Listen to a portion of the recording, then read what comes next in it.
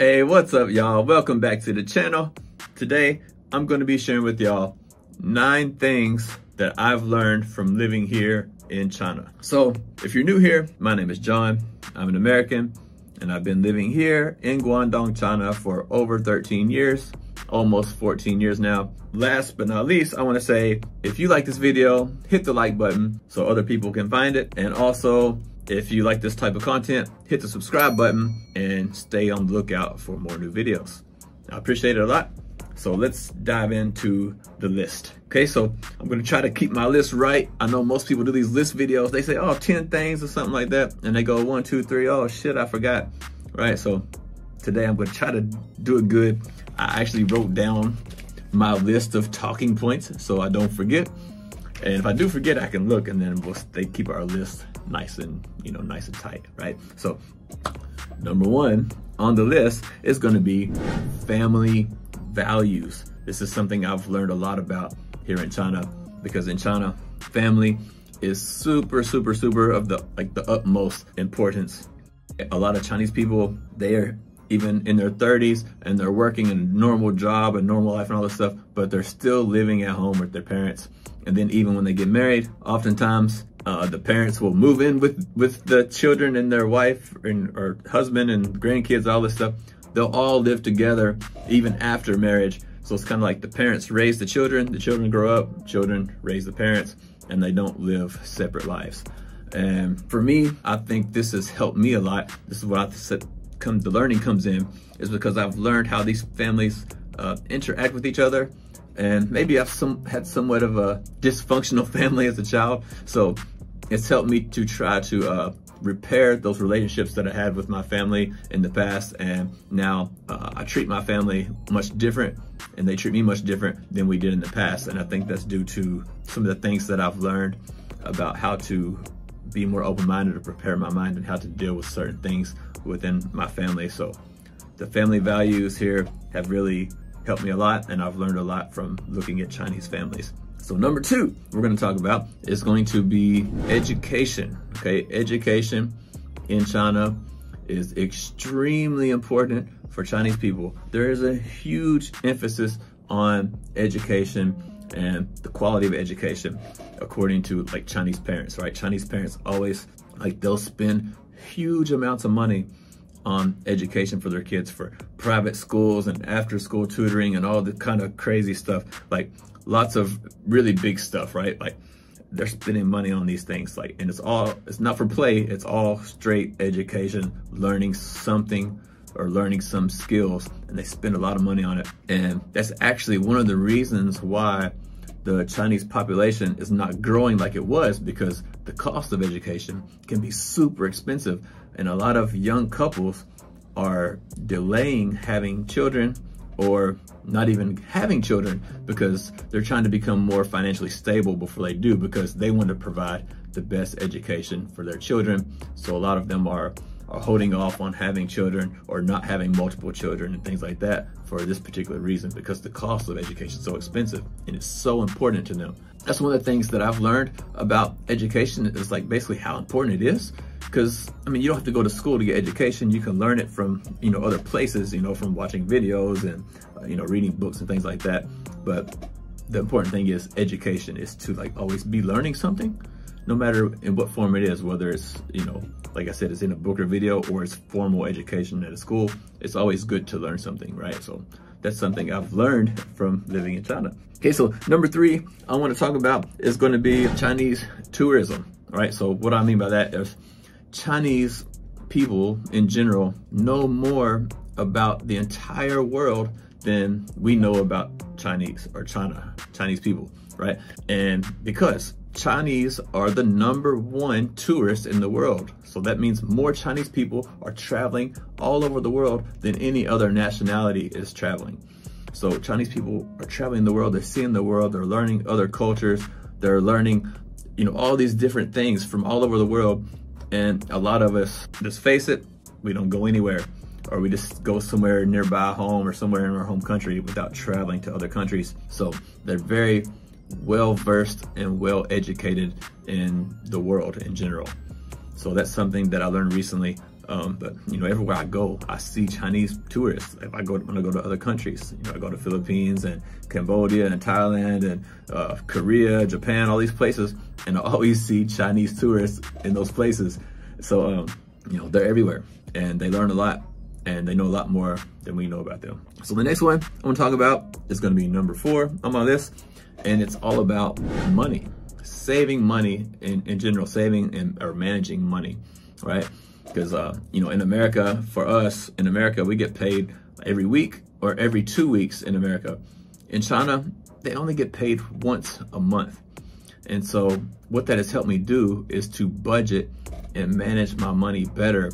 And it's helped me, you know, over time, have a large amount of savings due to learning how to budget and manage my money. Because, you know, let's face it, in America, even I was making the same money or more or whatever than I make here, I was kind of living paycheck to paycheck because, you know, you spend some money, you get paid, whatever. Then you think, it's okay, I'll spend some money. I get paid in like 2 more days. The week's almost over, it didn't matter, right?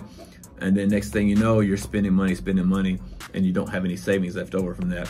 But here in China, because you get paid once a month, you kind of learn to be more frugal about things because like you get paid, and then for example, say you go out and eat a nice dinner or something, then you think, okay, pay my rent.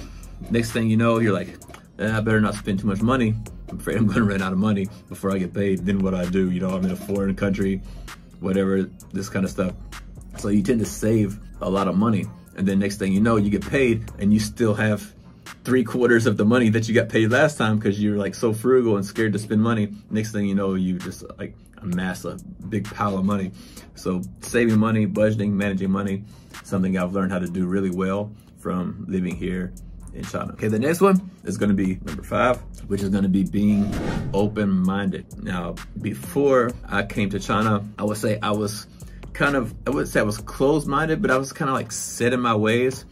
And like, you know, there's certain things that I did or would do, and I didn't really think about other things, doing other things, or think about other people in general. I just thought about myself. I'm gonna do what I wanna do. If you like it, you like it, you don't like it, you don't like it, this kind of thing, right? But being around other people and other cultures and things like that, I've learned to be more open-minded, especially after learning the language, because I realized that there are some different things happening in terms of culture and like why people look at things a certain way or why somebody might do this thing. Even though I wouldn't do it, I can understand why they would. So I've become more open-minded and more accepting to other people's ideas and culture and preferences and all these things. I've just become more open to those type of things. So I think that's a great benefit to be open-minded because, you know, you can see things from many different perspectives other than just your own. When you start thinking like, when you start understanding like how these people are thinking about something, and it just really opens up some new doors for you and makes life easier, right? So the next one I want to talk about is going to be number 6, which is obviously learning a language. So when you move to another country, especially like China, sometimes you won't find many people who speak English, and it's almost necessary to learn the language. Even if you're not 100% fluent, if you learn enough to communicate and to get around on your own without help, then that's definitely a big advantage for you. Like myself, I'm not 100% fluent.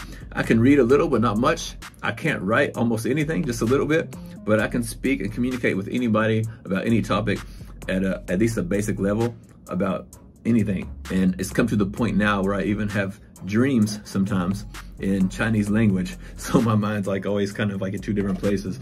So it's a great benefit of, you know, having another language, especially learning Chinese, because Chinese is like the 2nd biggest economy in the world. And maybe soon they might be number 1. And we're all gonna have to do business with China in some way or some sort of fashion. And because China is so big, Chinese culture could possibly also be spreading like to the point where it's like how America is now. You know, American culture is all over the place. Chinese culture might be that way too. And if you know the language, you'll better understand, you'll understand better what's happening and why it's happening and things like that.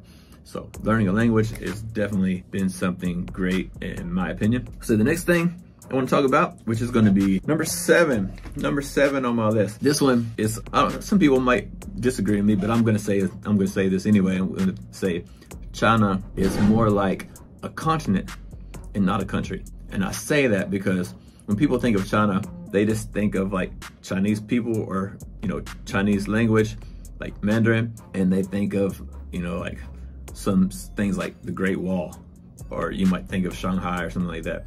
And a lot of people don't think about other things, but actually China is very, very big and diverse with so many different things. When it comes to languages, I can't remember how many, but there's like more than 100 different languages. There's so many different dialects and stuff inside of China, so many different cultures inside of China that are all different. And on top of that, like every place, every province, every region, every area has their own special foods, their own special cultures and things like that.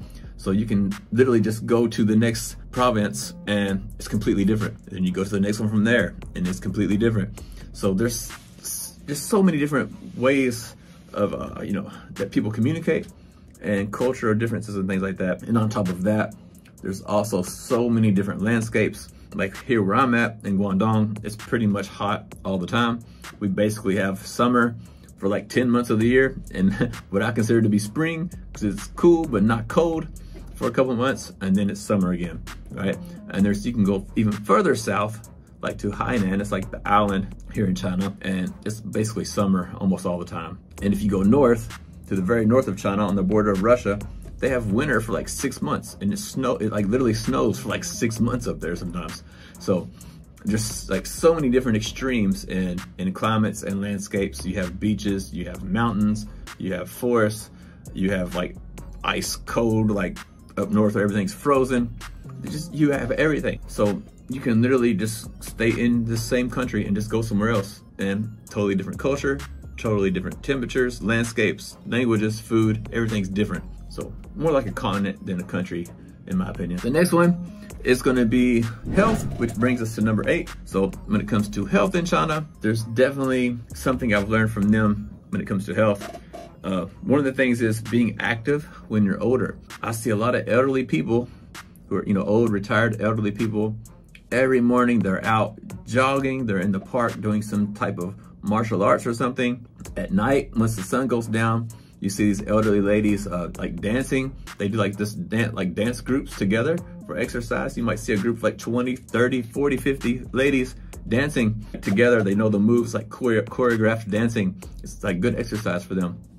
Compared to America, where people retire, they kind of sit around on the couch and watch TV all the time and don't really do much. That's their enjoyment of life, sitting around, as opposed to, you know, going out and being active. And then also when it comes to health, for eating, you know, people, especially these like elderly people who are retired, I see them all the time cooking for the entire family.